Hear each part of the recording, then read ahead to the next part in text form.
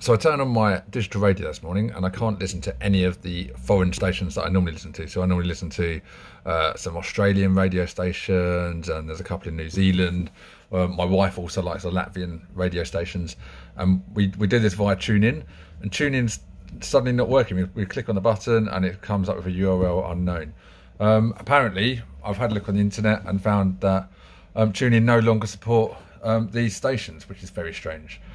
So I found a fix. The fix is to use myTuner radio. So I logged on, went to myTuner radio, and I managed to find all of the stations that I use in Australia, New Zealand, Latvia, very similar to what TuneIn used to be.